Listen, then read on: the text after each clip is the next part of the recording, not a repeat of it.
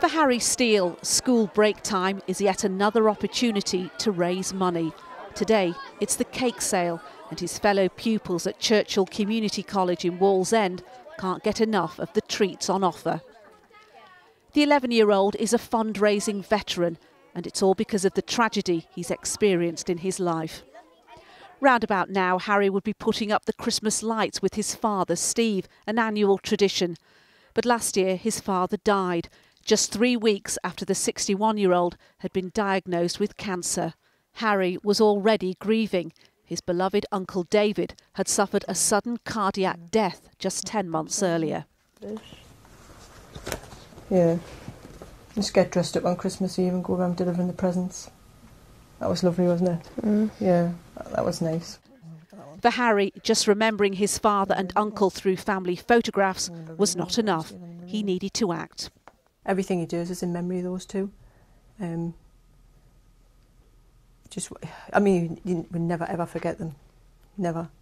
Like I say, we talk about them every day, and that'll never ever stop.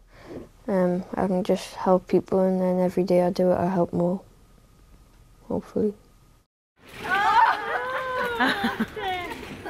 Harry has raised thousands of pounds, a sponsored bath in cold baked beans amongst his charity feats, and it's all with his father and uncle in mind. He's raising funds for the heart charity Cry and for Maggie's Cancer Care Centre in Newcastle, where his father was looked after.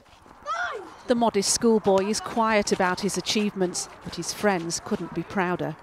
I kind of look up to him as like a brother. He's like really inspirational for like doing all of these things, and he's really funny as well. Harry's extraordinary fundraising in the midst of his grief has won him a major award, and from his mother, eternal gratitude. That's what I say. You're absolutely fantastic. You're an amazing kid. And I just love you so much, and just want to thank you for being my little rock. Thanks for being there when I needed you. Nina Nanar, ITV News.